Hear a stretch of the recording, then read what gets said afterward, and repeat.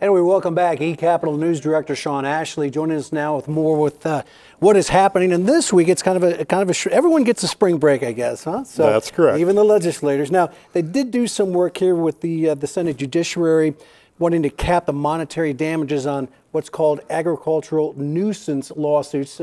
What does that mean exactly? What's a nuisance lawsuit? Well, oftentimes the neighbors of an agricultural operation may see some problems with the amount of dust coming from a facility, or perhaps excessive smell, or problems with the lagoon.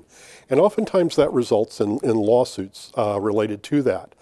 What this would do would be to cap those non-economic damages, the punitive damages, at $250,000 or 3 times the economic damages.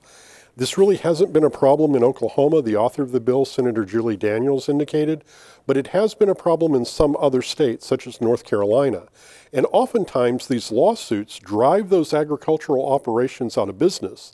So she said it was designed to protect those operations and make sure they continue to function. Tell me more about the Senate Appropriations Committee. They have given approval to a bill that would repay money to a county road and bridge fund. What are we talking about there? And that's right. Over the last several years, the legislature has borrowed money from the County Improvement Road and Bridge Fund, or the CURB Fund. They needed that money simply to balance the budget.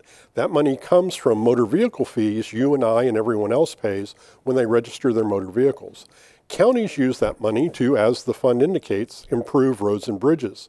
So they've seen about $230 million pulled out of that fund over the last 3 years. The legislature is beginning the process of repaying some of that money, and they have a bill which would put $30 million back into the fund this year. We'll have to see in the future whether they continue to do that. Senate President Pro Tem Greg Treat has been a little bit busy. He's formed a working group that's going to look at the Senate confirmation process for these executive nominations. Tell me more about that. Yes. Back when those bills were considered, this was one of the big issues raised by Senate Democrats, that there was no confirmation process, how deep they would look into the backgrounds of these individuals when they came before the Senate for confirmation, advice, and consent. Senator Treat has put together this task force that will begin outlining that process so that they'll have some steps to go through when those first nominees arrive. We've got about 30 seconds left, but this is important for retirees. Treat also has a working group put together to look into those cost of living adjustments. That's important news for retirees and pension fund holders. That's right. There is a bill moving through the legislature which would give a 4% raise to raise in benefits to retirees.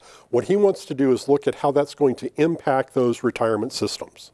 Very good. Thank you, Sean Ashley. Not a short week for you as always. Never is.